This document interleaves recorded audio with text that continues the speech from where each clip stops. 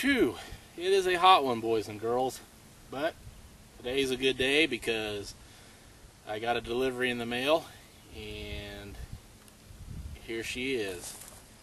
This is my Steyr M95. This rifle here originated around 1895, I believe. It was used during World War I, and World War II, and in some conflicts after World War II.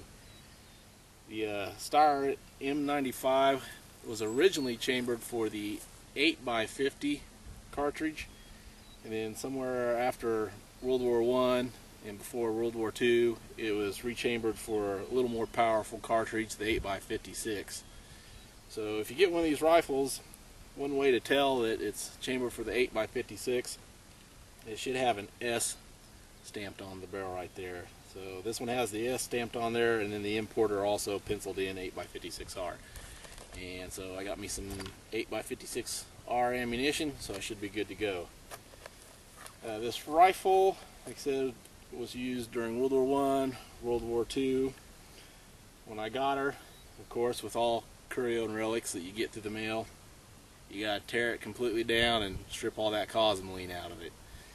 And I just got done doing that, so I'm itching to shoot it to see if it actually works or if it's going to blow up in my face. This particular rifle, it takes an in-block clip, similar to like the M1 Grand, if you're familiar with that. I don't have the in-block clip. They're on order, but I haven't got them yet. Basically what the in-block clip is a clip that holds 5 rounds. You insert the clip into the magazine, the clip stays in the magazine, and then I believe the second to the last, or the last round after it's been fired, the clip's ejected out of the bottom of the magazine. Being that I don't have the clips yet, I gotta load it one at a time. This is a straight pull bolt action rifle, and if you're a southpaw like me, one disadvantage is the sling swivels on the pistol grip on the stock. This is what's known as a semi-pistol grip. So that's going to be a little inconvenience for me, being as I'm a left-hand shooter. But I'm itching to shoot this to see if she's going to work. So we're going to load it up with one round, because that's all I can do right now. And we're going to do a little farming. We're going to shoot her into the dirt. There's our 8x56R Mannlicher. I don't know if I pronounced that right or not, but I don't care. Alright, I'm going to load her up for one round, slam the bolt shut, and we'll see what she does. Hopefully she does not blow up.